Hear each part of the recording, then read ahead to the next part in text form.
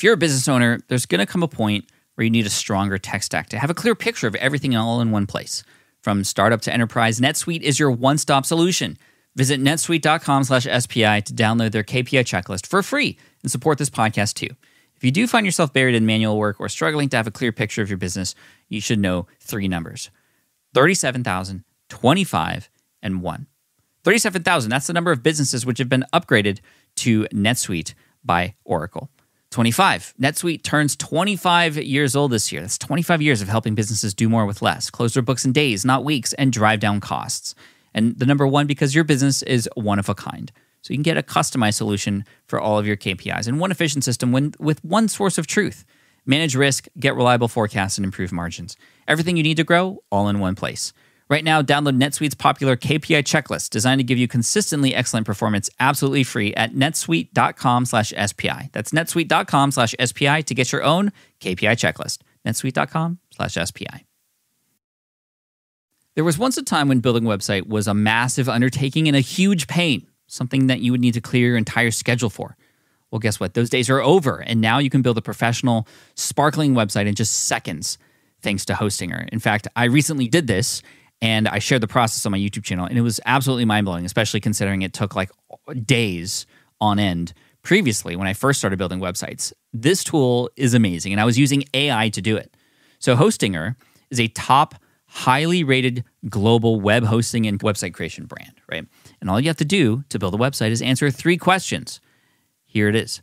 Enter your brand name, you select the website type, you describe your business, and then you can customize it further with a drag and drop editor. It's literally that simple. I just went through this process. I promise you, it is the easiest way to build a website. And it also offers some AI-driven SEO-friendly copy, an AI logo maker. Plus, they make all this super affordable. It's less than $3 a month, including a free domain name. So create a live website now at hostinger.com/SPI. And listeners of this podcast can enter SPI for 10% off your order and a free domain name. hostinger.com/SPI and use the code SPI for 10% off and a free domain name. It's incredible. Now back to the show. This is a Smart Passive Income Podcast with Pat Flynn, session number 136. Welcome to the Smart Passive Income Podcast, where it's all about working hard now so you can sit back and reap the benefits later. And now your host. He has a backpack with his name on it.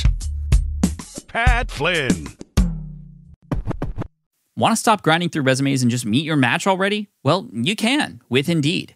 If you need to hire, you need Indeed. It's your matching and hiring platform with over 350 million global monthly visitors, according to Indeed data. Plus, their matching engine helps you find quality candidates fast. And it works like really fast. In fact, by the time this ad's over, 23 new hires will have been made on Indeed, according to Indeed data worldwide. It's the perfect match of speed and quality. 93% of employers agree Indeed delivers the highest quality matches compared to other job sites. And I think Indeed is the place to go. It's easy to manage. Everything is in just one spot. The interview process, it's scalable with you and your business as it grows. Like there's no other platform you would need than Indeed. And listeners of this show will get a $75 sponsored ad job credit to get your jobs more visibility at Indeed.com/smartpassive. Just go to Indeed.com/smartpassive right now and support our show by saying you heard about Indeed on this podcast. Indeed.com/smartpassive. Terms and conditions apply. You need to hire, you need Indeed. We entrepreneurs are at our desks a lot, so having solid equipment is super important. And a sit-stand desk can make a huge difference, as many folks on our team will attest to. If you haven't tried one yet, this offer from Uplift is for you. Plus, you can support the show at the same time. Visit upliftdesk.com/SPI for 5% off your order. Over 1 million customers have chosen Uplift Desk. Innovative product designs, reasonable pricing, same-day shipping, free accessories with every desk. You can see why they're such a big hit. And did I mention the industry-leading 15-year warranty? And that covers the complete desk, by the way, not just the top or some fine print like that. Moving while you work is just healthier. And Uplift Desk provides a state-of-the-art experience. They're stable, made of very solid materials. There's over 100 desktop choices and customizations available. Just the choices for material for your desk are amazing, all the way from laminate to eco to bamboo to solid wood. If you want to build the workstation of your dreams, I highly recommend checking them out. Go to upliftdesk.com/SPI for 5% off your order. That's UPLIFT desk.com/SPI to get 5% off your entire order. What's up, everybody? Pat Flynn here, and thank you for joining me in episode 136 of the Smart Passive Income Podcast. I'm so excited because we have a great guest on the show, but really quick, I just want to mention something about that backpack that the voiceover guy, John Melly, was talking about. I feel like my backpack has gotten a little famous lately because when I go to conferences, a lot of people are like, where's your backpack if I'm not wearing it? Or they even want to take pictures with it if they see it, which is really interesting. But it's a red backpack. It says, hello, my name is Pat. Similar to what you see on the sidebar of smartpassiveincome.com, which was the purpose of me getting it. And it's worked out really well because I tell people, hey, if you're going to a conference and I happen to be there, just look out for the red backpack. And a lot of people came up to me and they're like, hey, I knew it was you because I saw the backpack. So anyway, just thought I'd throw that out there. So if you're ever at a conference and you see a red backpack that says Pat on it, it's probably me. So feel free to come up and say hi. I'd love to say hi back. Now, anyway, going back to today's content, we have an amazing guest. David Siteman Garland from theRiseToTheTop.com is with us. And what's interesting about David and sort of his journey, and he'll talk a little bit about it in the beginning of this episode before we get into the meat of the show, which is going to be extremely valuable to you, a lot of you, anybody who wants to create a digital course or an online course, because that's exactly what he's an expert in right now. He's helping teach thousands of people do this, and not just like little rinky-dinky, $97 courses. This is like courses that you could charge quite a bit of money for. We talk exactly about how to create those products and courses, what's it like to sell it and market it, and also pricing is a big topic that we talk about today as well. And this is going to be followed up by an episode with Amy Porterfield in episode 137, where we can take your digital product or any other product that you might have, a membership site, whatever, but it sort of stems along or goes along with this particular episode today. And Amy in the next episode is going to talk about how to create a 3-part video series to help launch that with a bang. So we'll get to that in the next episode. But with this episode, I'm really excited because David is one of the nicest guys I know. He used to have a podcast, actually, with his brand, The Rise to the Top. He was one of the originals to interview successful entrepreneurs. I feel like it was him and Andrew Warner over at Mixergy.com, and two completely different styles, and I love them both. But David, just super friendly. I was on his show, and it was one of the easiest interviews to do because he just makes you feel so comfortable when he's there interviewing you. And I feel like I got a lot of inspiration from David and his podcast from back in the day. But he sort of dropped the podcast, which was a big deal. And I missed the show. But he's gone on to focus on teaching people how to create these online courses.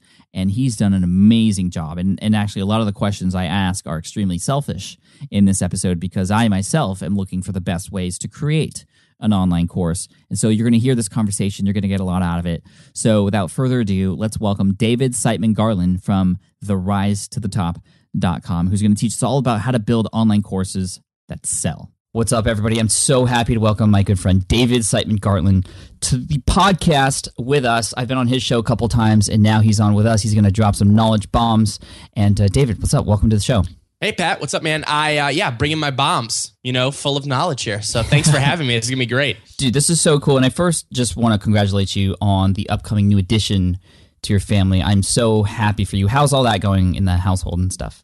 I am super stoked. I mean, it's that thing. So, I have a little girl, for those that don't know, that's due on Valentine's Day. So very excited. Really quickly, as soon as we found out that it was a girl, I feel like there was just a flood of pink that has come into the house. Like all of a sudden, like seriously, within like 25 minutes, there was a pink bunny. I don't even know where it came from. Like stuff just comes out of nowhere. So very excited about it. I'll have my hands full because I'll have my wife and then a mini wife, mini version of her. Mm-hmm. So I can't be more excited though. And I know you go down that path of daddom yourself. So I'm super stoked. Yeah, I wouldn't trade it for anything in the world. And I'm so happy for you. And so you have done a lot, and a lot of people know you from your podcast, but you're not doing that anymore. You're doing some other stuff. Can you talk about sort of the journey you've had since you've started to where you're at now? Yeah, sure. So I'll give the Cliff's Notes version of it for sure. So I started my business, The Rise to the Top, in 2008 online. And I believe, Pat, that was a similar time to when you started. I remember there was some kind of magical, it was like October 2008. There's like a whole group of people that started around then, somewhere around there. That's when I got laid off. And I don't know if that was the case for you, but... No, actually, what I did was I was working in the inline hockey industry a couple years before that. A really random story. But be that as it may, really random. But I came up with this idea to do a online show and podcast. Really how it started was all about entrepreneurship. It was very broad. It was very early on. As you remember, I mean, this was 2008. The podcasting landscape and online shows was very different than it was now. Very different. And so really for 5 years, what I spent most of my time doing, or about 4 years into 5, was I would interview entrepreneurs all around the world. Ranging from Tony Hsieh from Zappos to Seth Godin to, this and that, Damon John, anyone that I could get my sort of grubby hands on, I interviewed. And what happened was the business model that I had at the time has evolved big time. And what I did early on was it was all about kind of sponsorships and trying to build the audience and figure out what to do. And again, I had no experience. So everything I was doing was complete trial and error. And where the big shift came in, and this I think is pretty interesting, is that because I interviewed so many diverse people, you being one of them, right, Pat? There's all these different industries that I talked to people in, and not just industries, but just models of entrepreneurship, right? You kind of had like the tech people and the mom and pop people and the startup people.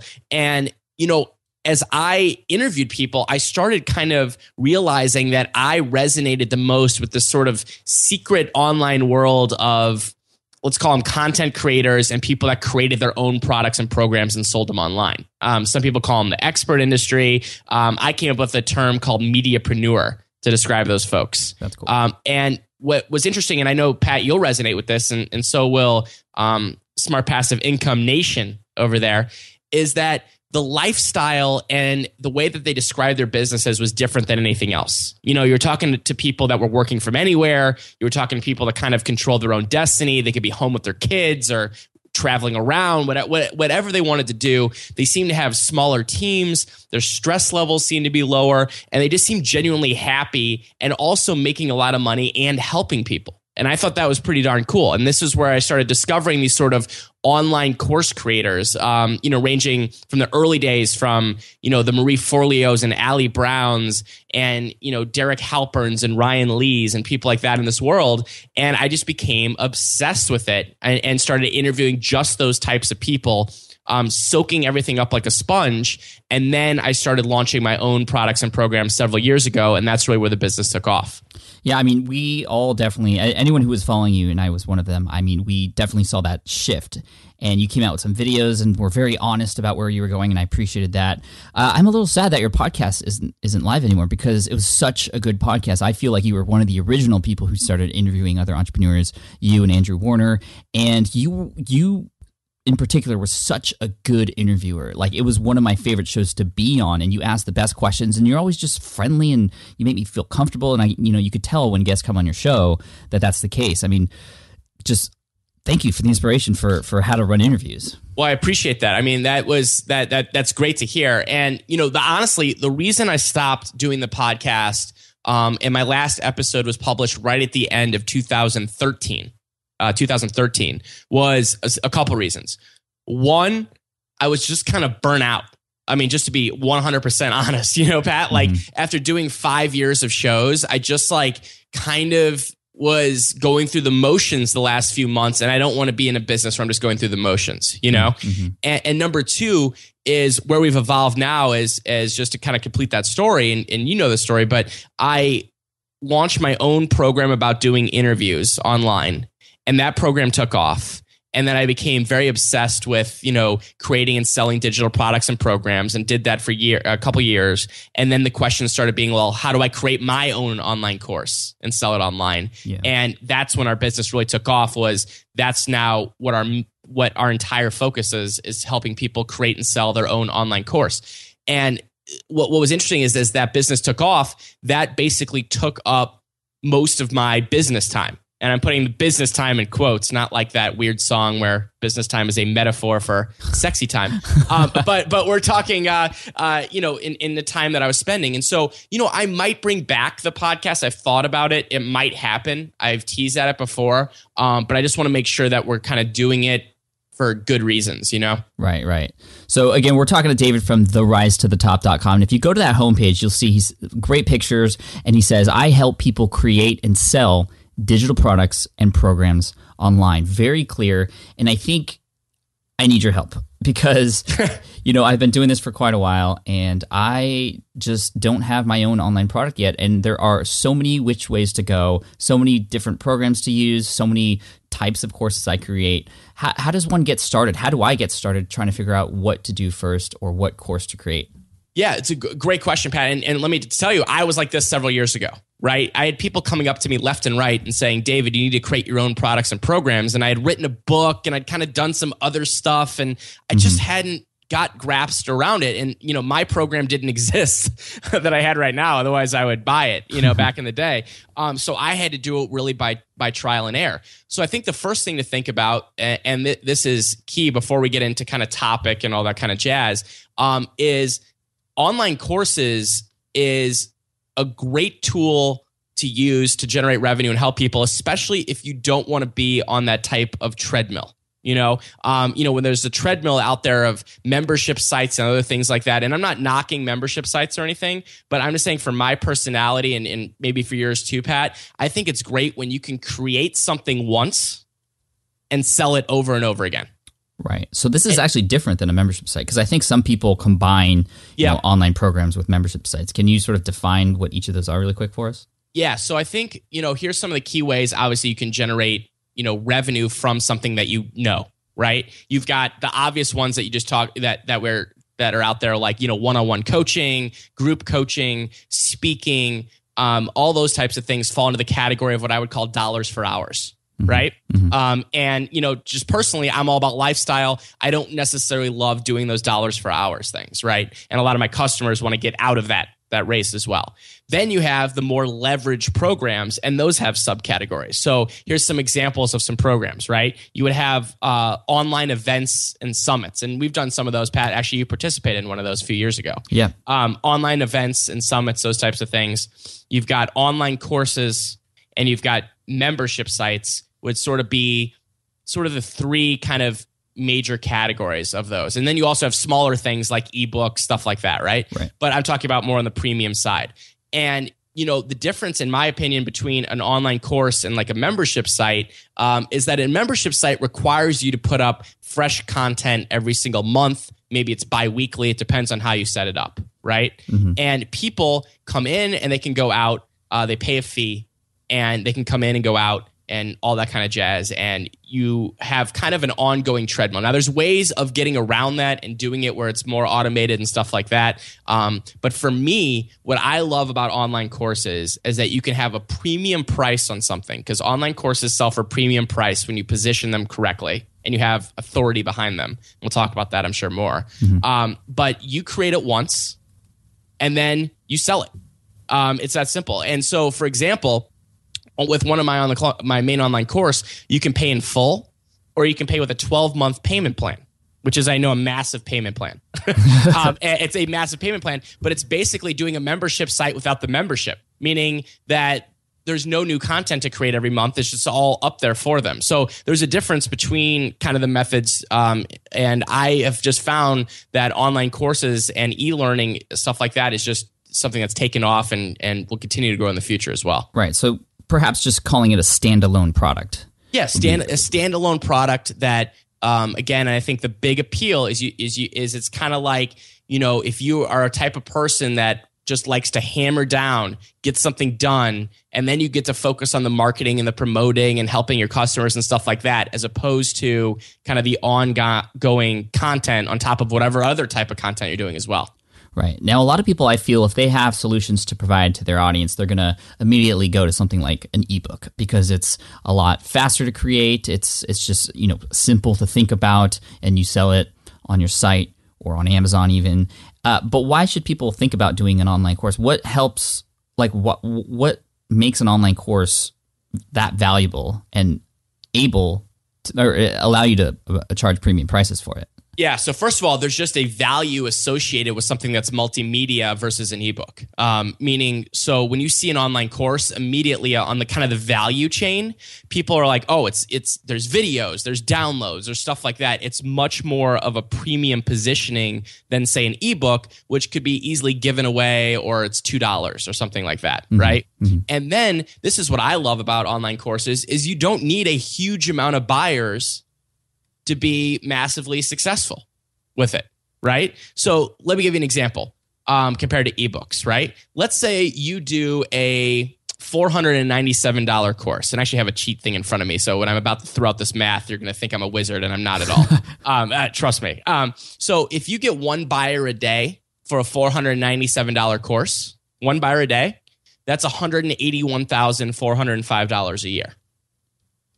Okay? Mm-hmm. And that's just giving you a scope of just where it could be. You do half of that, one every other day, right? You're looking at about $90,000. Mm-hmm. And my point is, it's very hard to make that kind of money with an ebook. And I think also, and this is important too, that online courses set people up for success, meaning your customers, more than an ebook. Like I know ebooks are great. I consume ebooks all the time. I think they're fantastic. But if you really want to help get people results, and that's what this is all about, is helping people get results, whatever that result might be, whether it's, the losing the 10 pounds or how to build a teddy bear. I don't know, whatever. That was random. I saw a teddy bear to my right and I was like, yeah, you are definitely in father mode already. Yeah, I know, right? There's a little bear. I don't know what's going on over here. I've lost my mind. You're in the results industry, right? At the end of the day, getting people results. And it's been proven that online courses are amazing ways to get people results by having a step-by-step system for them to follow. And I think that's also where the appeal is. Yeah, absolutely. I'm so glad you said that. And a lot of people have said this to me because I give away most of my information away for free. And I want people to consume it and share it and things like that. But right. Then I've had a few people that we both know actually say, dude, you need a course and you're actually doing your audience a disservice by not creating a course and allowing them to more easily and sort of more, I want to say professionally go through that content. Yeah, and I agree, because here's the thing. Let's think about it this way, Pat. Here's another great way of thinking about it, is that, have you ever gotten something where it's free, maybe it arrived in the mail, maybe you saw it online, and you just kind of set it aside, right? Because it's free. Yeah. Oh, great. It's aside. Maybe it's valuable, maybe it's amazing, but it's free. Now think of something that has had a little bit of an impact in your wallet that you purchased, okay? And there's that term, get your money's worth. Right. And you're doing your customers a service by doing that. People always say, well, why do you charge premium prices, all these different things, besides the revenue, which is amazing, and also getting better customers because you're getting these premium people. I mean, it's amazing stuff that you can do at premium prices. You're also kind of telling people, hey, listen, let's get the pedal to the metal here, because they're thinking, oh my God, I've spent $1,000 on this, $2,000 on it, $500 on this. I'm going to get my money's worth, and I'm going to show that Pat Flynn that I'm going to do his darn course and get it done. I'm going to get that result. Yeah, I mean, actually, I'm thinking about one time when my buddy offered me a disc. It was a disc for P90X, and he offered it to me for free, and I knew that if I were to take that, I probably wouldn't complete the 90 days of training. This is sort of an at-home fitness training program. So I actually bought it on Amazon and I got it. And, I completed the course. I completed the training because of that. Yeah, and that's where the transactional thing comes in here. There's a big difference again, and you create some of the best content out there online, on the internet, in this space and maybe anywhere. And there's just a lot of room here for you to make a premium course that would absolutely crush it, and not only crush it for you, obviously, but also your customers and people coming in that want to get that result, whatever it might be. Love it. Okay, so we know we want to do a course. Where do we start? Obviously, topic. There's perhaps every niche has a number of different things they could create a course for. Do you go a completely narrow solution? Do you go wide? How do you even begin to think about this? Yeah, great. And I got definitely some steps to think about this for sure. So here's something very important. The biggest mistake I see is people going too broad with their topic. Too broad with the topic, meaning they come up with something and it's just how to dominate on social media or something like that, right? And what I encourage people to do is you either have to get very specific by audience or by topic or by both. Okay. So let me give you an example. One of my most successful students, her name's Nikki Brown. Nikki Brown. Okay. And Nikki launched her first online course this year using my program, did $60K on her first launch, and now has done well over $100K on top of that. And this is one of the reasons it's successful is that here's what she did. Ready? Here's the breakdown. She started an online business, then moved towards online marketing, and then realized her sweet spot was copywriting. And that's what her course is about. It's called A Course About Copy. It's just on copywriting. See how that gets specific? Yeah, that's very specific, actually. It reminds me of episode 128 with Manu Kalia, who is a physical therapist, and he created an online course that was specifically for getting better knees. And it was perfectly niched even for runners. Even the copy on that particular page was just for runners. So, I mean, that's another great example because he did really well too. And it actually helps, I would imagine, with, you know, your targeting if you're doing ads and like your copy and things like that. No, you're exactly right on. So for example, you can also go very specific on your audience, which I also encourage. So there's a guy named Christopher Stafford who has another successful course that we've done, and he started with sort of service professionals, like selling for service professionals, and he's gotten all the way down to selling for realtors and lead generation, right? And that's why his was successful, did $30K on his first launch, right? And that's where I see one of the key things. You know, I've been talking with a friend of mine who's working on kind of rebranding a fitness course that he's doing, and he wants to do it specifically for guys over 40, right? And this again, exactly, because then once you have that demographic, then think about your marketing in the back of your head. Well, now it's easy to target on different things. Exactly like you said. It's easy to target on ads. It's easy to target on, let's say, places you want to be interviewed online. It's easy to target when you want to do guest blog posts and stuff like that, right? Yeah. Because you already know specifically where you want to go. But taking a step back from that, Pat, and I think this is one of the key things to think about, is I call this the pay attention principle. But really, the idea here is, what are the most common questions that you're asked? And this is the challenge for you to think about, and also your entire audience. What are the most common questions that you're asked all the time? You know, when you're on social media, when you're at a conference, after you're speaking at a conference, or, you know, when you're in the bathroom and someone comes up to you and gives you a hug and says, Pat Flynn, you're at the toilet, I'm going to give you a hug, you know, whatever weird stuff happens. That's happened. What are the most common questions that you're asked or emailed? Also, are there any how-to posts that you've done that went through the roof in terms of like people like resonating with it, right? Just to give a scope, this is how I came up with my first product, Create Awesome Interviews. As I started realizing people were asking me all the time, well, David, how did you get interviews for your show? How did you market your show? How did you get an audience? How did you get a sponsorship? Like all these different questions all related to interviews. And that's really where Create Awesome Interviews came from, was that. Just simple questions coming from people. And what I would encourage you is to think about that, Pat. And then if you have an idea what it might be, that's a great time to survey your audience. And I have a 1-question survey that you can send out. How about this one? 1 question. What is it? All you say is, what do you want to know more about blank? You don't tell people you're creating a course. I mean, you could if you wanted to, but you say, you know, I get questions all the time about X. What do you want to know more about blank? And do you know why you asked that question, Pat?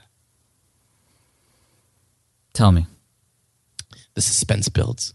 So here's the reason. Number one, you get instant feedback, right? Like you're going to get, and it's not about the size of your audience. I mean, you could get 5 replies, and if those 5 people are pretty passionate, you're going to have an idea that you have a topic that's pretty cool, right? But here's a couple things that are going to happen, and I know this because not my first rodeo. Number one is that you get to pick up some of the language and terms used that might surprise you, right? Like they're going to start writing your course for you here. When they ask the questions, they're basically creating your modules for you. Number two, you'll be surprised, and this is just the case of for everyone that's listening to this, if you send this out about your topic, you'll be surprised about how simplistic to you the questions are, even though they're not that simplistic. Mm-hmm. They're going to sound simplistic. Like I remember I was like, what do you mean you don't know how to get Pat Flynn on an interview?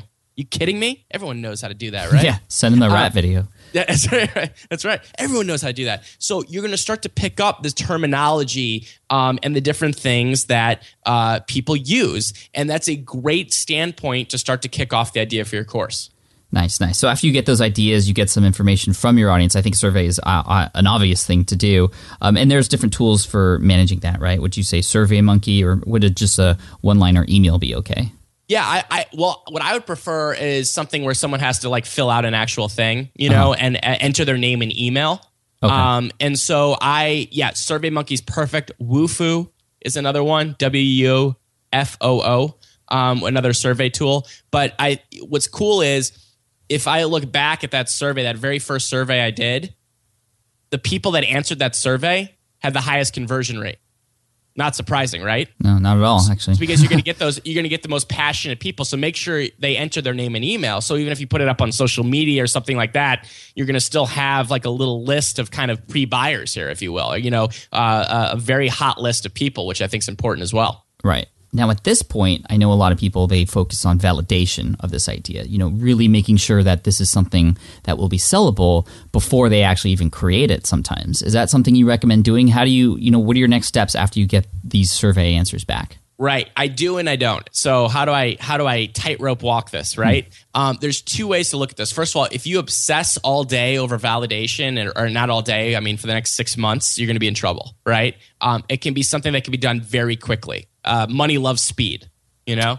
And so what I would recommend doing, and this can happen before or after your survey, maybe even before, if you kind of have this topic idea, right?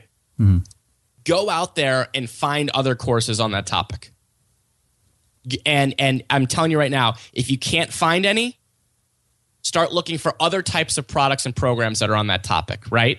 Is there ebooks people are buying? Is there other stuff that's out there? Are there associations that people pay to be a part of? Is there other things out there where the key is people spending money on this topic or not? And if they're not, you don't want to waste your time trying to create an industry from thin air. Right. Were there people who were, creating products about interviews before you created yours? So, and then the key is there's many ways to stick out, and we can talk about that for sure. But here's the key. So I went in there and I said, well, what's out there on interviews? And then you might even have to go a step broader than your topic. So I was like, okay, I want to know what's out there about interviews and what's out there about creating web shows, right? Mm-hmm. And podcasts. And realize this was like 2000, this was years ago before there was a million products on this, right? So first of all, I noticed that Andrew Warner had something, but it was just like a small kind of $97 1 hour thing or something on interviewing, right? I saw several other people had some how to start a show type stuff. And what I realized with that, and this is an important thing to think about, is that you can always go more specific as long as there's a market for it, right? So I knew that there was people buying products on how to create, let's say, an online TV show, right? Mm-hmm. But then I figured, okay, well, I can go even more specific and talk about basically how to do an online interview show from that. Yeah. Right? There's always ways that you can associate with it. But if no one was spending money on how to create a show or do interviews online, that would, to me, would be a massive red flag. And it's just like going into a bookstore. If you go into a bookstore, is there one cookbook or like 10,000 of them? Right? Mm-hmm. So don't be scared if you see that there's other products and programs out there on your topic. That's a good thing. That's a fantastic thing. Like that you should be kissing and hugging those people that are doing it, because at the end of the day, you're going to bring your own unique teaching style, your own ways of sticking out, your own stories, and you're going to resonate with your audience more than anyone else would, which is why it's going to work. And that's such a critical thing. I hate when people are like, well, I went out there and I saw it. There's already courses on snowboarding. Well, not done by you. So, let's get going on that. Yeah. And thank you for mentioning that, because that's something even I've personally struggled with. And I know a lot of people who are, out there and they're doing the research and they see these other courses, other people who are doing the same things from, even before they even start blogging. They're like, oh, there's a blog about that already. And there's an online course about that already. I totally agree with you. Yes, that actually is good because there's a market for it. And, like how did the Segway do when they tried to reinvent walking, right? Like I only see them on the boardwalk in San Diego, like in little tour groups, right? Didn't the guy who started Segway die on a Segway? I'm I pretty think sure I heard that happened. that. Yeah. I think we're going to quote that as unofficial facts today here on the Smart Passive Income podcast. No, but I mean, it's true. I mean, don't be afraid if those products already exist, because you're not going to copy them and create the same product. You are just getting kind of inspired and validation from those products. That's right. That's right. Okay. Now we have a product idea. It's validated, perhaps. You know, there's other courses out there. We even maybe talked to a few of our audience members specifically about what we want to do, and they're getting excited about it. Okay. Where do we go from there? There's a bunch of ideas in my head on what to put in this particular product. How do I organize that? And how do I best share it on a platform? Right. This is the moment where you panic. No, I'm just kidding. This is no panic at all.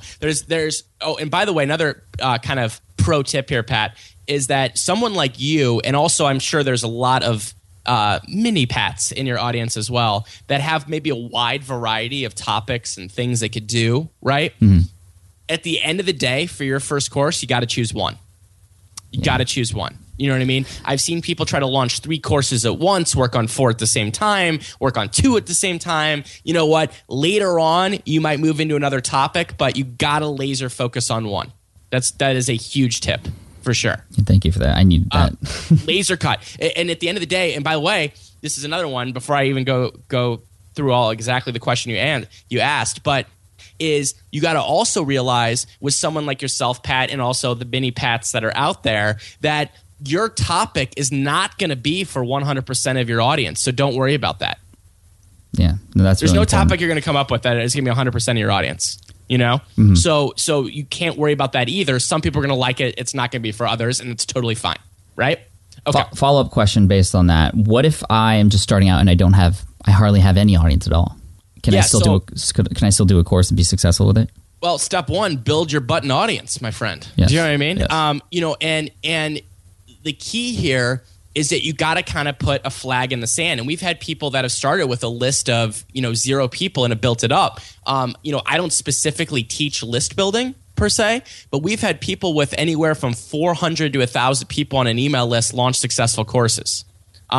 We had one last week, actually, that was one of our highest first launches ever. They started their business this summer.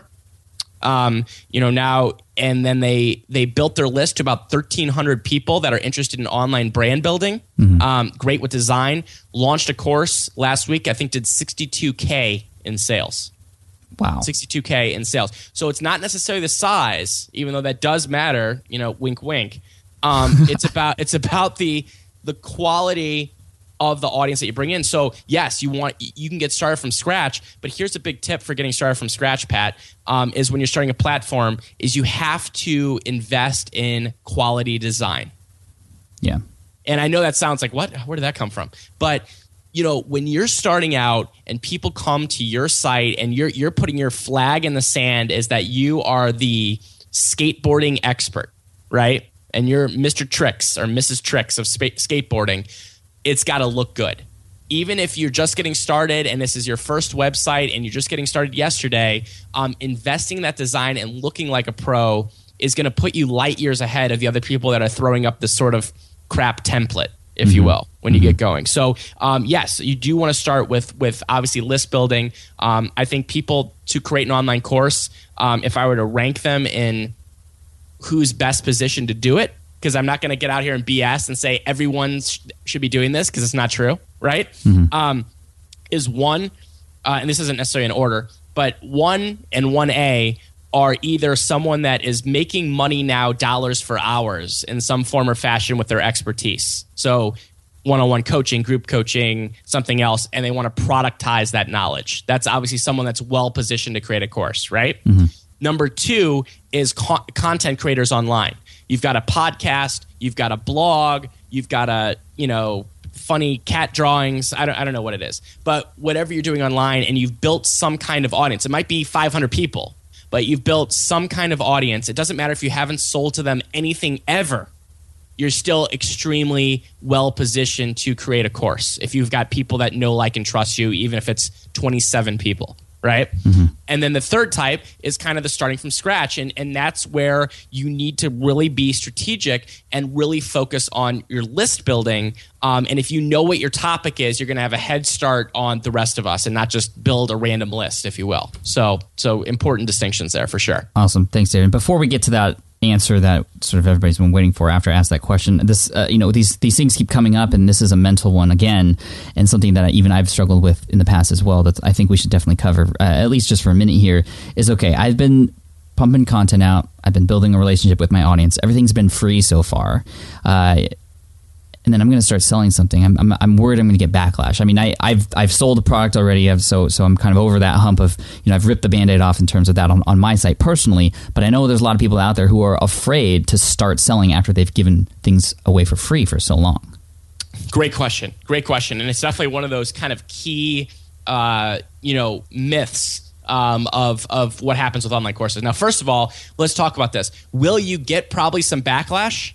Probably. Yes. Yeah, you probably will. And guess what? You just got to deal with it. It's one of those cases because at the end of the day, I'm not going to let a couple rotten apples that are in there that are, let's just be honest, like they're either freeloady or a little douchey, be the types of people that are not going to allow me to help a bunch of people by selling a product, right? And at the end of the day, this is what I think you have to get kind of over, right?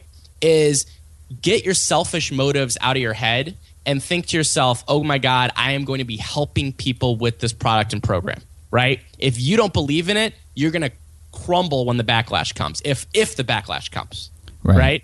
And the thing is, you just have to remember you are helping people, and yes, you're going to make money from it, and that's a good thing. That is an amazing thing, right? And so, and I got to be honest too, a lot of times that thought process of I'm going to get a bunch of backlash is actually way overblown than what actually happens.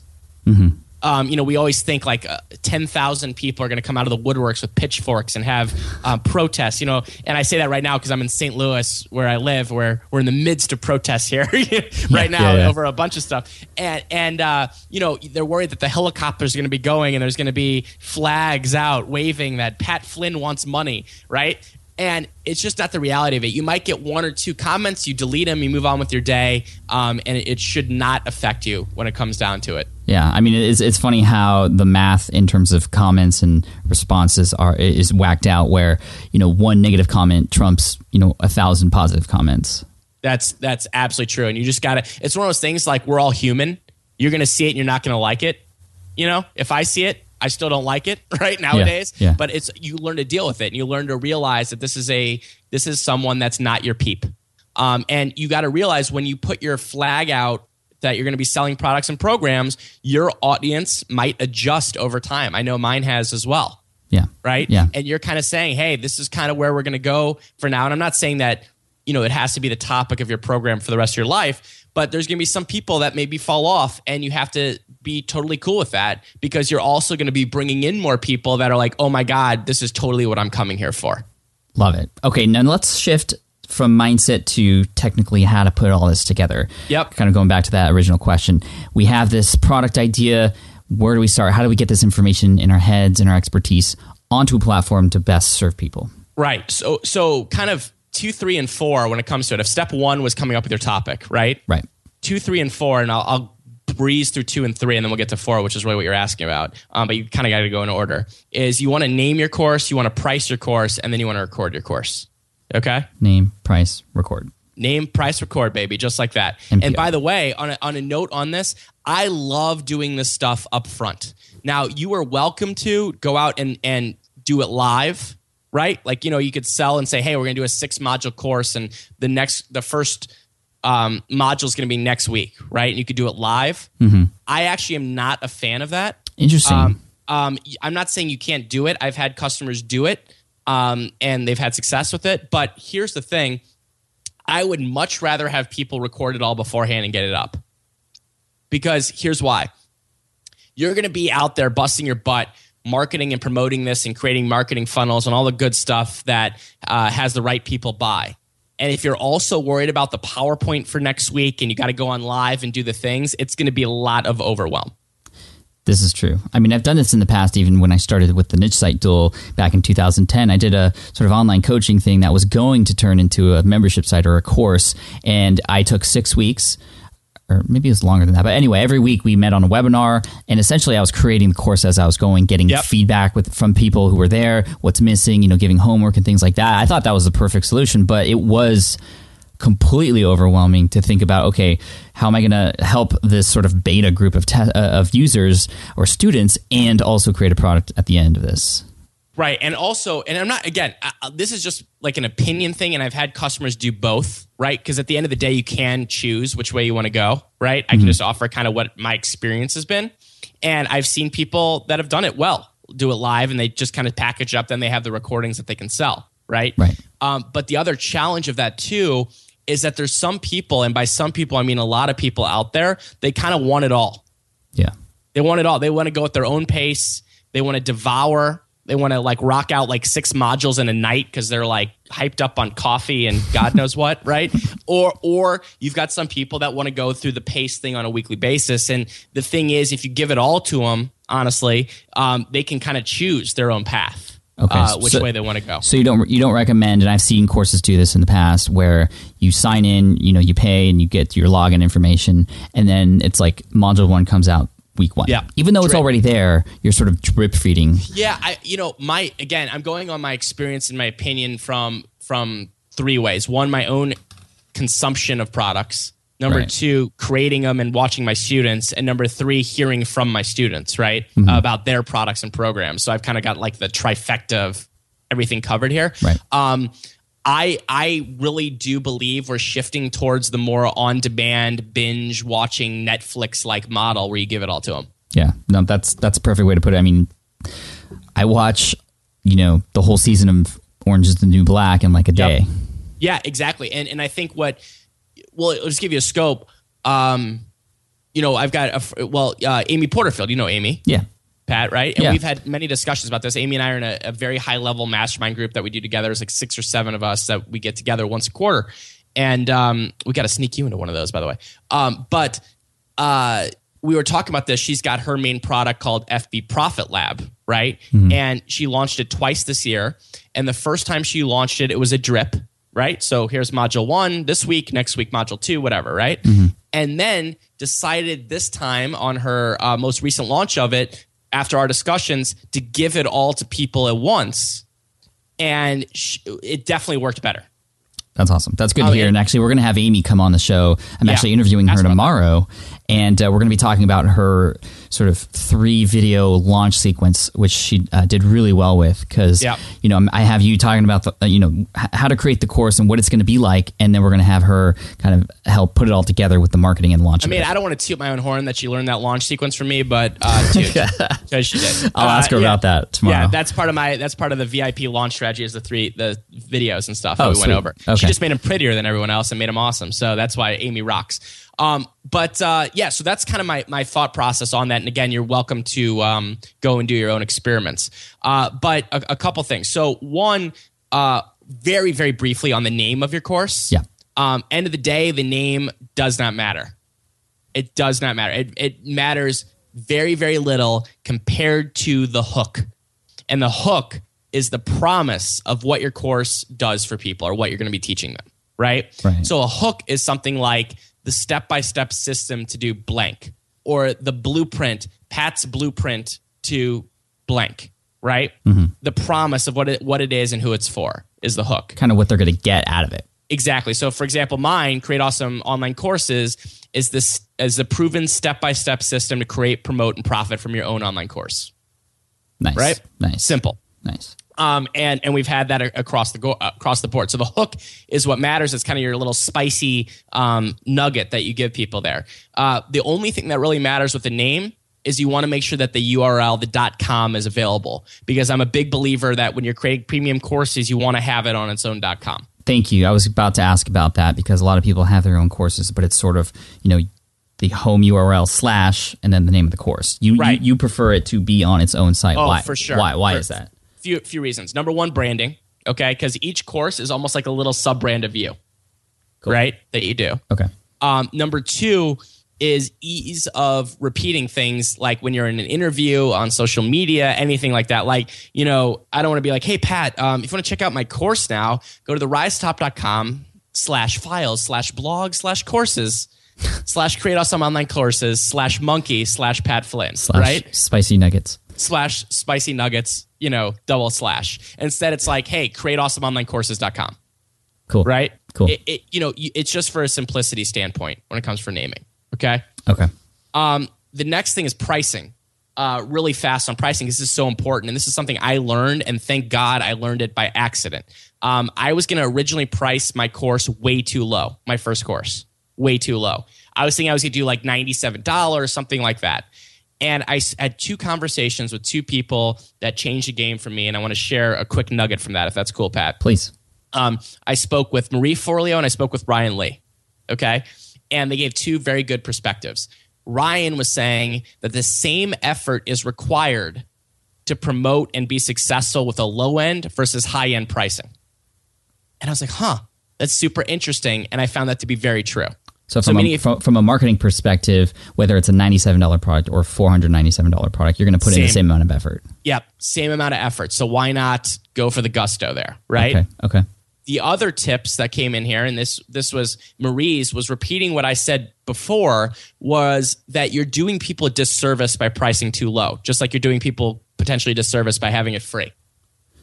I imagine some people in my audience right now saying that's a bunch of baloney. Like you're just kind of making an excuse to charge more. No, I strongly believe it, because I'm telling you right now, if you look at something that's 2 courses next to each other, let's just say the courses are on how to publish on an Amazon ebook. Okay. Just made that up or whatever. And there's the $97 course and there's the $997 course. Okay. That are sitting right there. I'm telling you right now that there's people that are getting more value without, let's just say, all things being equal, from the $997 course. And the reason for that is that exactly thing about hitting people where if you really care about the results of your customers, you got to make sure that you're weeding out all the crappy people. Does that make sense? Yeah, it does. It does. Yeah, I mean, at the end of the day, we could call it fluffy or whatever, but then go ahead and bust your butt and make a $9 course and see how it goes. Because I'm telling you right now, higher price courses bring in more premium and more awesome people. It's just a fact.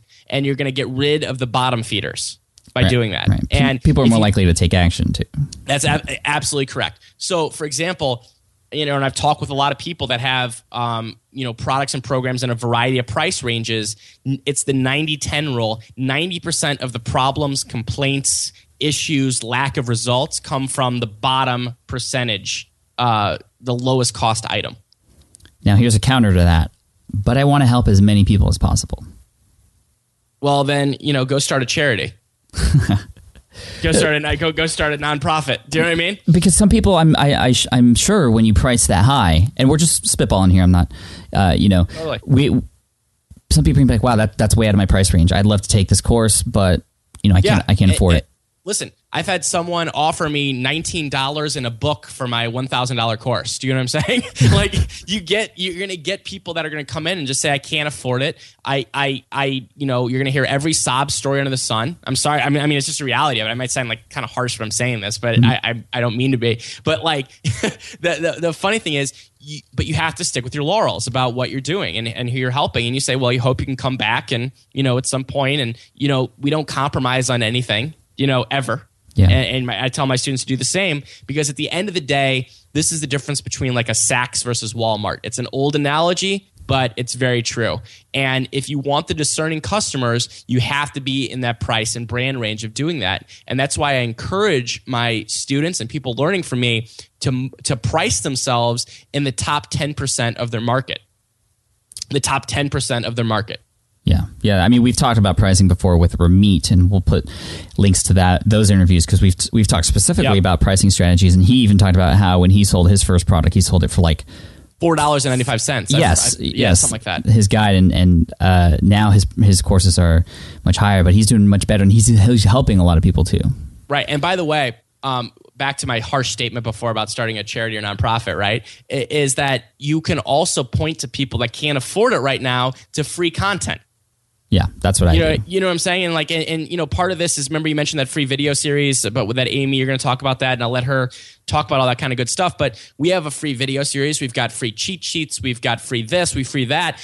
You point people to that and you say, hey, here's some great content to help you. So it's not really like you're just like telling them like, go screw yourself. Yeah. It's not, I would not encourage doing that. But like at the end of the day, you're going to say, hey, here's my great free stuff. But if you want to take your game to the next level and you're ready for it, here's my premium stuff. And if they don't want that or they're not ready for it, they're not the right customer. Yeah, and pointing people to those free videos is great. Actually, Michael Port just did a launch for his public speaking course, and I'm going to be taking that. Cool. Those videos leading up to that launch were amazing. Like, I would have paid money just for those. And then, now I'm in his course. But, I think Amy said on one of her latest podcasts about the video series is she wants people to, no matter if they buy her course or not, to come away with something amazing from those videos leading up to the launch. You're actually teaching stuff in the videos, and that's what's critical. So, but it's a great point, and it's a good question, and it's a shift in mindset. And as you get into this, you're going to start realizing that it is very true that you're going to get the discerning customer, and you're going to have some people that maybe aren't a great fit, and that's okay as well. Right. But back to kind of what we're talking to in terms of recording the course and getting it up. There's a lot of different options here, and there's a big myth here that the technology is going to be insanely difficult and confusing, right? And as an entrepreneur that is doing this, it really comes down to getting in the trenches and learning how to do it.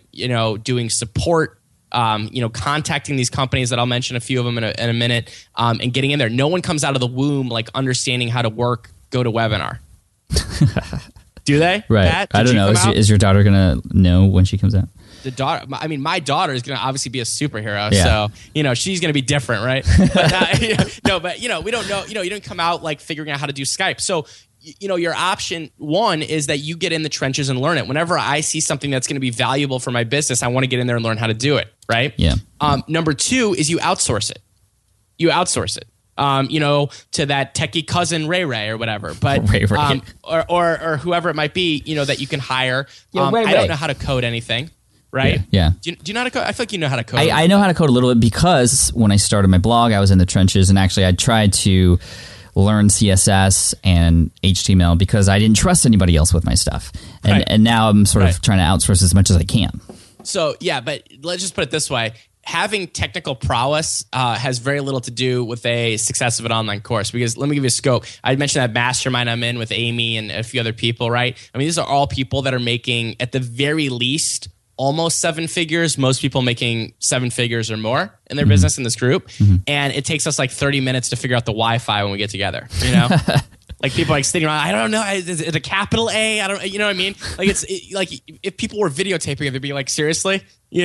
Seriously? I want to see a video next time. So when it comes to recording your course and getting it up, I always offer like kind of a set of tools and resources, and I'm always testing new stuff as it comes out. But really, to record your course, it comes down to a microphone, a computer, and then if you want to do PowerPoint or Keynote, if it's something like that, or recording videos if you're teaching something very visual, i.e. like tennis or something. Right. You might want to be on camera showing people how to hit the ball versus like, a PowerPoint, which is probably not going to work for that. Right. And if you're going to use PowerPoint or, Keynote and just kind of record that, you can use a tool like ScreenFlow or Camtasia. Right. And with a camera, I mean, there's a bunch of different cameras, and we don't have to get into the, technical sort of which ones are best, but, it doesn't have to be super fancy, right? No, not at all. I mean, and I think if you're going to be on video really teaching something and doing a premium course, it's probably worth investing at least a little bit to be in quality HD. Mm-hmm. But as we know, camera prices continue to go down. It might even be worth getting a little bit of a camera crew to do that if you're going to be actually on camera. But I'm telling you right now, Pat, for my courses, and we're talking courses that have generated now millions in revenue, mm-hmm. right? Is that it's literally me sitting right here, right now, just like this, on this microphone that I'm talking to you on, with my computer on in Keynote, with ScreenFlow simply recording my screen. And that's it. That's awesome. Right? And then you can always offer other goodies in your course, right? So, for example, you can offer, maybe if you want to show people how to do something, you can create a screencast on your computer. So let's say I wanted to show people how to use an email autoresponder. I wanted to show people how to create an ad on Facebook. I could just obviously not use PowerPoint, I could be on there and just record my screen. That's another thing that you can do is screencasts, which is another great tool for your course. And then what I always recommend is having a great way to think about this, Pat, is that your job as a course creator is to get people to their result as quickly and safely as possible, right? As quickly and safely as possible. Like you're the shortcut to doing this, right? You're the shortcut. So what are some things that could be shortcut-y that you can put in your course? Maybe you've got some cheat sheets you can create, or some maps, or a equipment guide, or anything that helps take time away from people, because that's really what they're paying you for, right? Is to learn how to do it and do it quickly. Right. Are great things to include in your course. Now, here's a big myth, Pat, and this is important, is that just because you're charging higher prices doesn't mean you need to put in more content in your course. This is something to think about. People think that if they charge higher prices, that means they have to throw in everything in the kitchen sink and the history of mankind into their course to justify the value of the price. Right, which could sort of defeat the purpose of the shortcut part of it. Because now you've gone the long cut, right? Yeah. Which is just the way. And so the problem with that is that you end up in a situation, you're exactly right, where now people are like, oh my God, are you serious? Like 196 modules and 300 downloads? That's never going to happen, right? You want to have people that sit there and say, okay, I can do this. Not like, oh my God, it's going to take the rest of my life to do this, right? And that's why when it comes to the amount of modules and things like that, I don't believe you really want to go over 12 modules with your course. You don't want to go over 12. And if you could do it in 8, do it in 8. If you can do it in 6, do it in 6. At the end of the day, once you start getting over 12, even if they're shorter, it starts to kind of creep into people's minds. I don't know if I can do this. I don't think I'm going to buy it. So modules being sort of like chapters, right? And within those chapters, there's lessons. You break it down. I mean, this is the best way to look at it is, I get it. You can get out a piece of paper if you want to. And what I like to do is get out a piece of paper or, open a Word document and say, where's the person at right now? Where do you want to get them to at the end of it? And what is the steps that are going to take them to get there? Right. And you literally write out the steps, right? So like for me, it might be, pay attention in a survey, naming your course, pricing your course, recording your course, generating opt-ins and potential buyers for your course, doing a VIP launch of your course, over-delivering your course, and then ongoing sales and support, right? That might be the steps. And it's not a might; those are actually the steps. Right. but I'm saying that lay that out. So, like for example, if I was teaching how to drive longer in golf, it might just be step 1 might be club selection, step 2 might be grip, step 3 might be I don't play golf that way, so it's gonna go downhill really quick. But step 3 is how to put the tee in properly. I don't know, whatever, and all the way down to you get to that point where you're hitting the longer drive, right? Right. So breaking that down into the amount of steps, and feel free to go crazy with it at first if you want to. I mean, write down as many as you want to, and then you want to condense that down into basically modules of your course, which is a great way of organizing it. Got it. Okay, so we're creating videos. They're short and sweet, lots of modules, not too many, obviously, but then some lessons within those modules, again, to help people with that shortcut to get to that goal that you want them to get to. Videos hosted where? Yeah, so, and by the way, a length of videos, people ask all the time too, doesn't really matter. I've seen courses that have 10-minute videos. I've seen courses that have 45 1-hour videos. At the end, not 45 1 hours. 45 minutes to an hour. Oh, okay. Is that the length doesn't matter because that's very topical. You know what I'm saying? It really depends on your topic. Just make sure, keep in the back of your mind, am I doing this as quickly and safely as I can, or am I just adding in a bunch of filler, right? And if your answer is, I am doing this as quick as possible, well, then that's the best length for your video, right? Got it. Okay, so I prefer to host with Wistia. I just like Wistia. I love Wistia too. Yeah, that's where I like to put it up. I think a question based on that is, why not YouTube? You definitely don't want to do YouTube for sure, because this is going to be a private paid content behind a paywall. And so you really don't want to, even if you put it unlisted and private on YouTube, not only that, you're kind of losing, I think it kind of cheapens the brand a little bit. Yeah, when it's on YouTube and it doesn't look like a premium course, it looks like you just put something on YouTube. and also, just kind of lack of control because it's on, YouTube versus your own account on something. Right. Plus Wistia, I love Wistia. Not only are they a great company and they're always, forward thinking, but the analytics that go along with it are so important. I've had a course in the past that used Wistia to host, and just to see where people drop off in the videos and what I could do to improve them. And sort of, you can even get it to a point where you can then show your audience in that membership site. This is sort of advanced, but sort of have them understand what videos are left to watch or which ones they've seen already. Right. You can geek out for days with all the analytics on Wistia, which I love. And what you could also do too, and this is totally up to you, but if you want to have downloads, excuse me, of your course, maybe you want to allow people to download the video or MP3s or stuff like that. I use Amazon S3 for that. Okay. Which is just it's super, very inexpensive. You pay per download, like when someone downloads it, based on the file size. Like I think my bills are like $3 a month. It's like so. 0.0001. Yeah, like I think my big bill was $3, and I was like, $3. No. And so anyway, that's what I would recommend for video hosting. Okay, sweet. And then, we have these videos, we have our content, we want to share it, we have, we want to have people download it. Perhaps we have worksheets and other things that go along with those different lessons. How do we get that up on our site? We have our own URL for this domain or for this product or course. There's a ton of different kinds of sites out there that can help you deliver this content in a fashion that's easy for your audience to go through it. What do you recommend? What are the tools out there that you use? Yeah, so I'll share what I do and just kind of, and this landscape, by the way, is changing a lot lately, which is great because it's getting easier and easier. And anything that gets easier and easier is great for us. Yes. And so first of all, let's break it down. There's two options really at the end of the day in terms of categories. Category one is you host it, right? Which I'll explain what that means in a second, meaning that you're going to get a little site created for you with WordPress most likely, and I'll talk about that in a second, or you create it yourself with WordPress, and your costs are essentially the upfront fee to get that created, and then that's really it. Then that's just maybe a little bit of hosting fees. That's about it, right? Or you host it with someone else that offers a course hosting service where you're paying a monthly fee that could range from a couple $100s on up, right? Okay. Does that make sense? Yeah. So you got the host, you create it and put it up, doesn't have to literally be you, or you host it with someone else, right? Okay.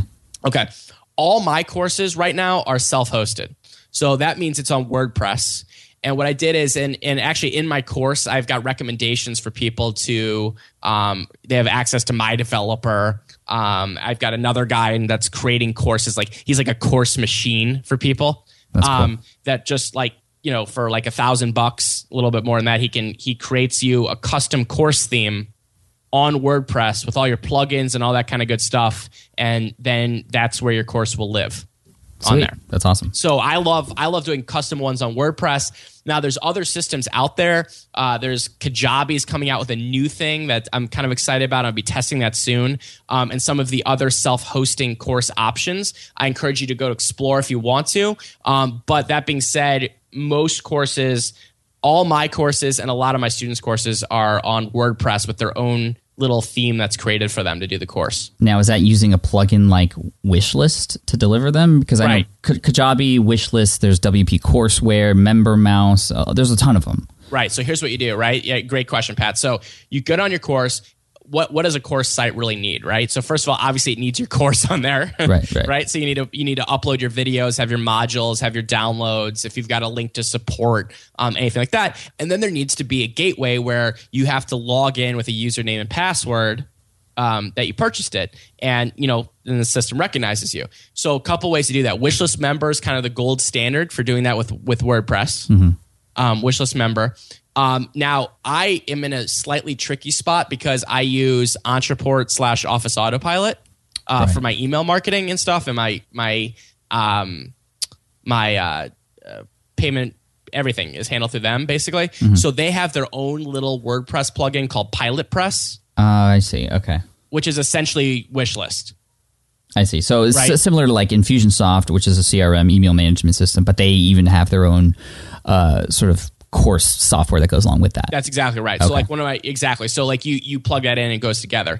But that's really all you need. And none of this stuff is, I mean, it could be outsourced for pennies on the dollar too, if you don't want to do it yourself. But yeah, essentially you just need a place to put the course, a place to protect it, with a username and password, and then have that username and password system integrate with your autoresponder, and you're off to the races. I know it might sound a little tricky. It really, at the end of the day, isn't. Awesome. And then our course is up, and then we can start selling it.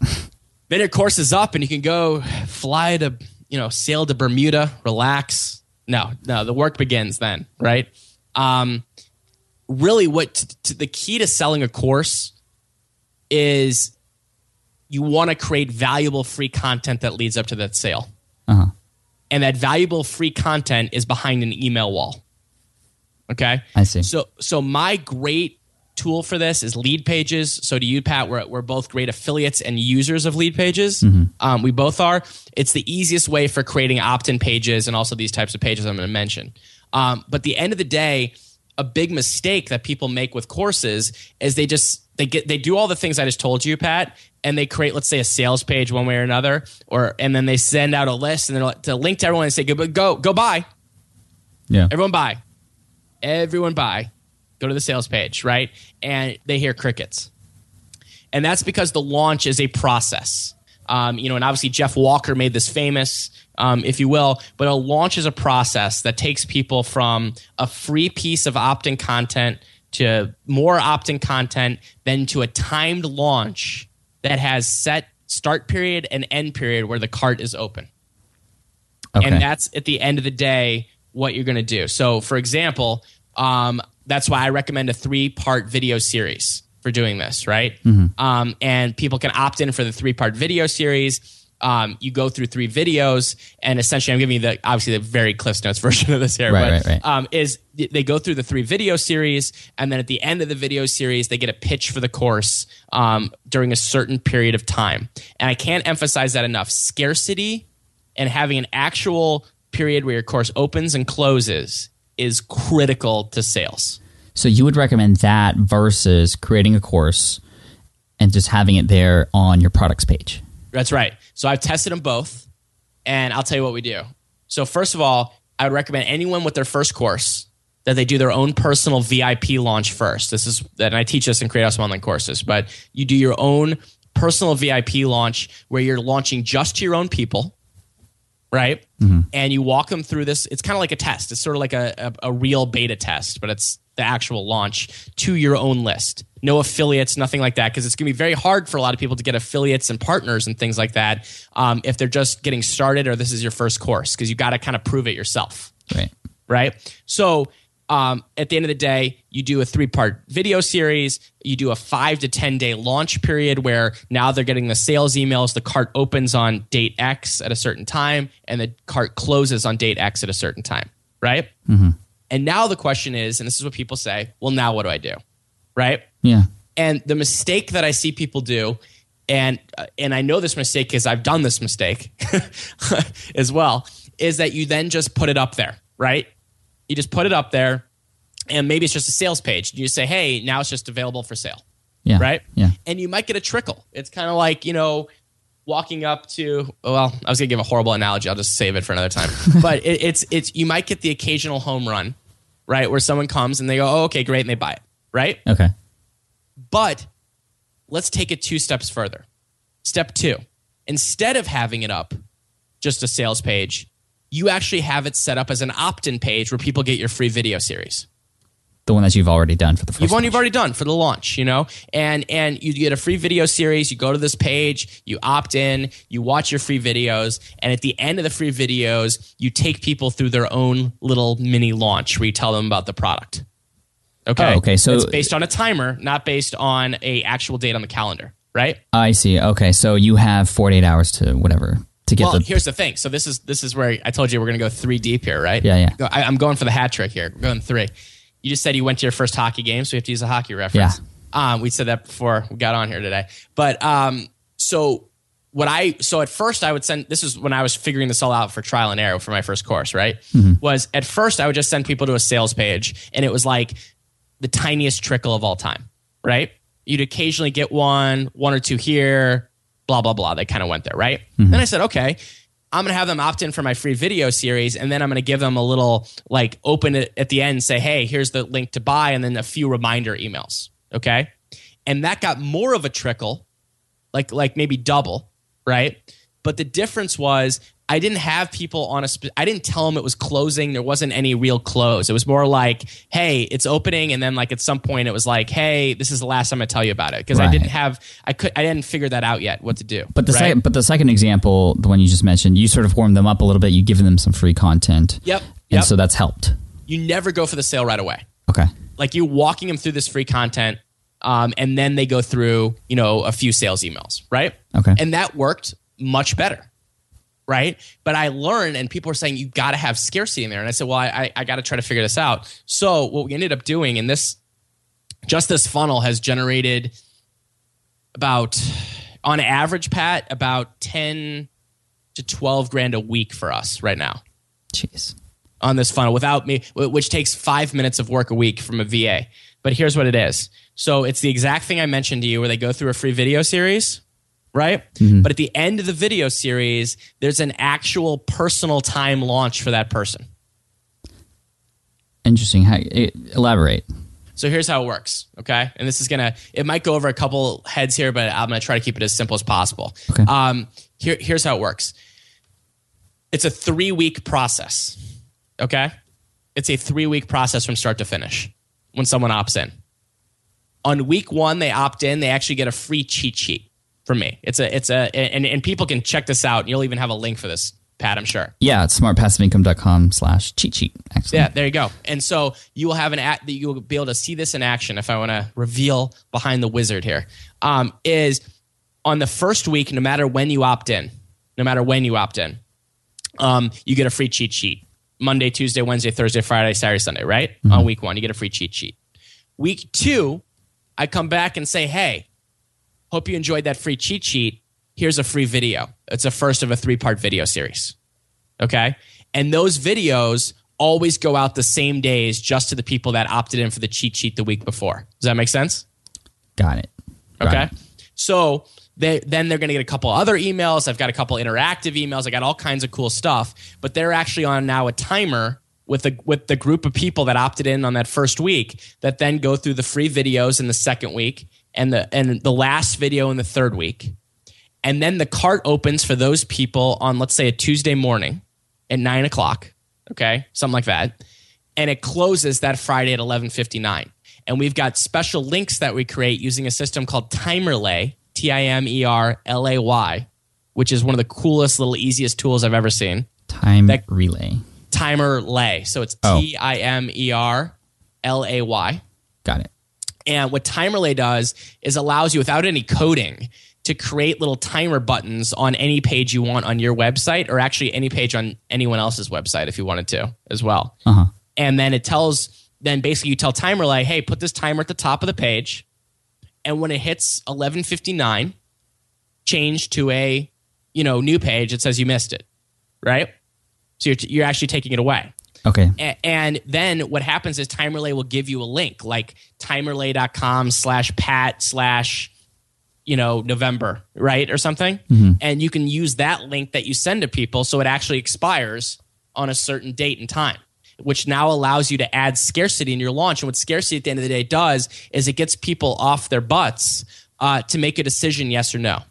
And when we started doing this, we started going from like a random sale or two a week to now, like I said, consistently 10 to 12 grand at least on a weekly basis just on that evergreen launch. So you are closing down for just a short period of time in between these sort of weekly launches. Is that correct? Well, just for that group of people. So on any given week, so let's just say this week, right? Uh-huh. I've got people at all the stages. Right. I've got people that are opting in right now, and so they're on week 1. I've got people that are on week 2. I've got people that are on week 3, and I've got people that maybe went through the launch and didn't buy, right? Okay. And so you're going to end up, so every week, you're kind of like 3 weeks in, of course, every week you're opening it up for a certain set of people during a certain period of time. And mixing in these evergreen launches plus live launches is where the real magic happens. Where you can host your own webinars, you can host joint webinars with people, all that kind of stuff, and then you really have something going from there. Now, for the people who end up not purchasing, what happens to them? Do they miss out for good, or do they just we just push them off like a little cliff? It's not a big deal. We just push them. We just say, "Hey, good luck." No. First of all, they're going to get more free content from us. Like they're kind of on my my newsletter list, if you will, and they're going to get periodic free content, right? But then what I do is about once a quarter, I do a public launch. I'm putting that in air quotes, public launch, meaning that I will go back to everyone on my list, plus people on social media and stuff like that, right? That's hence the word public, right? And host a webinar, usually a webinar or two, where you're basically saying, hey, to the people that kind of missed out, last time, hey, here's another chance. And there's always going to be a percentage of people on your list that are ready to purchase. Right. But it might not be right now. But the people who didn't buy, they won't have another opportunity until that public launch, right? That's right. So it is a true closing of that card. I mean, I hate... Oh, it's real. No, it's totally real. We've had people like... And by the way, we're always straight up with people. So if someone comes in and says, I missed it or whatever, right?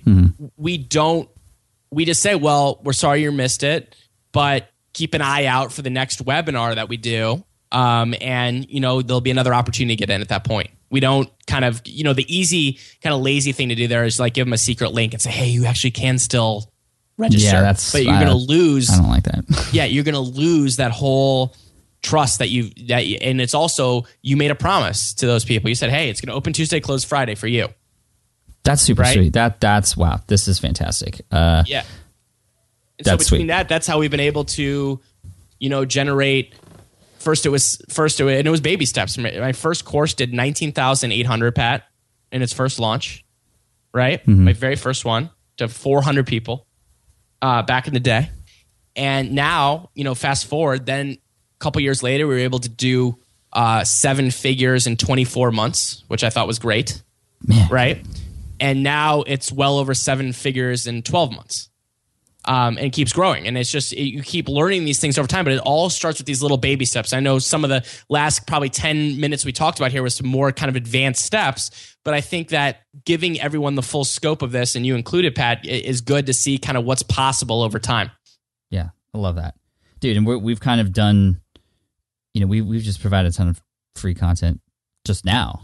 And I would love for people to kind of check out that process that you have and also get a hold of that cheat sheet, which of course gets you on David's list. I mean, we're going to be honest here.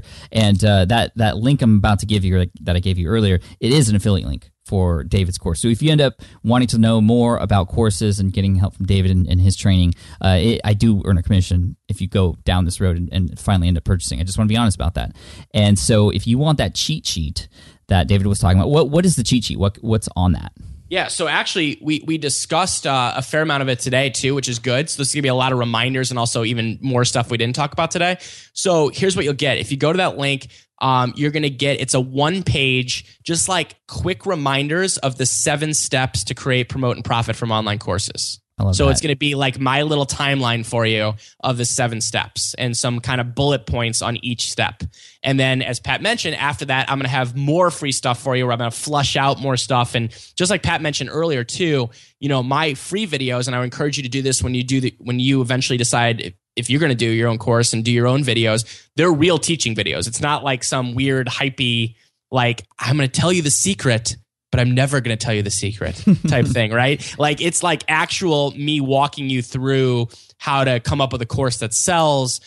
We've got other cool stuff in there too. So you'll get all that over the next few weeks for sure. That's sweet. I mean, David's a great example for everybody out there listening to this now, just how to do this right. I mean, that cheat sheet is just, like you said, 1 page. You don't need to create a super long ebook to give away. It's preferable if it's easily consumed. And so are you giving your audience something like that? So if you want to check out that cheat sheet, go to smartpassiveincome.com/cheat sheet. Just one word.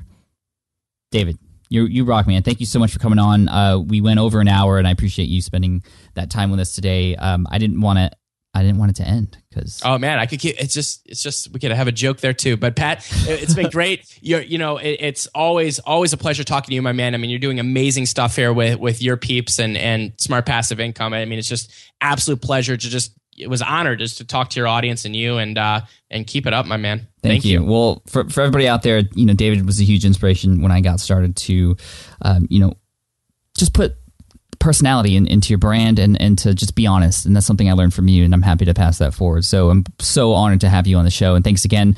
Get that cheat sheet at smartpassiveincome.com/cheat sheet. And we'll hang up and I have some final thoughts for you guys. Thanks, David.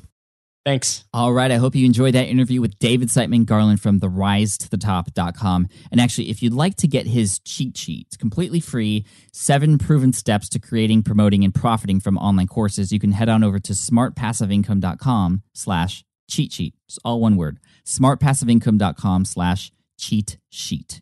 And again, when you go through there, you're going to get that free cheat sheet. It is very valuable. But remember, like David and I talked about, he's going to take you through that sequence. And I want you to pay attention when you go through that, what emails you get, what is in those emails, and kind of the experience. Whether you watch those videos or not, just see what it's like, because this is a proven strategy that has helped him go from 0 to over $1 million in online courses in less than 24 months, which is awesome. So check it out again, smartpassiveincome.com/cheat sheet. And of course, if you want a little bit of handholding from David and join his course, you can definitely do that too from there. And that's how you would get started with that anyway. I also want to thank today's sponsor for this episode, which is lynda.com, one of my favorite sites lately because it is the easiest to use and a very affordable place to learn. With one low monthly price, they give you unlimited access to over 100,000 video tutorials ranging from topics like business skills to communication, leadership, management, productivity, online marketing, and even specific tutorials on how to use different types of software, ranging from Final Cut Pro all the way to email management software and even Photoshop, which is really cool. I'm using the platform myself. It's really cool because there are new courses added daily. You can actually learn on the go with their mobile apps too. And these videos, they're not just like little, YouTube homemade videos. These are like really high quality studio production quality, easy to follow video tutorials. They all come with a lot of tools to help you in your journey too with whatever you're trying to learn. So you got to check it out and you have to try the free trial. It is unbelievable once you get on it. If you go to lynda.com/SPI, you can try for 7 days for free and get access to all of the courses they have to offer. Again, lynda.com, that's lynda.com/SPI. Thank you again so much for listening to this episode. The show notes and the resources and all the links mentioned, including today's sponsor, lynda.com/SPI, will be available at smartpassiveincome.com/session136. That's your shortcut for all those resources. Again, smartpassiveincome.com/session136. And lastly, as a reminder, if you want to get that cheat sheet that David talked about to go through that process, but also get access to that cheat sheet because it's awesome, you can go to smartpassiveincome.com/cheat sheet. Cheers, take care, and I'll see you in the next episode of the Smart Passive Income Podcast. Thanks. Peace. Thanks for listening to the Smart Passive Income Podcast at www.smartpassiveincome.com.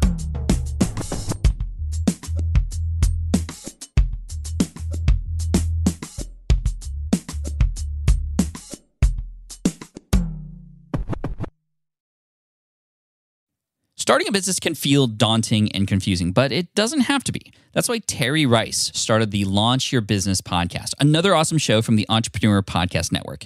Each week, Terry shares strategic actions, specific tools, and what he refers to as high-performance mindsets that allow you to thrive under pressure. Recent guests include rapper T.I., Amy Porterfield, and yours truly. And Terry frequently publishes value-packed solo shows too, like this one titled How to Write Proposals That Get Accepted and Don't Take Forever to Write. Great stuff. So make sure you listen in to Launch Your Business right now on Apple Podcasts, Google, Spotify, or Stitcher.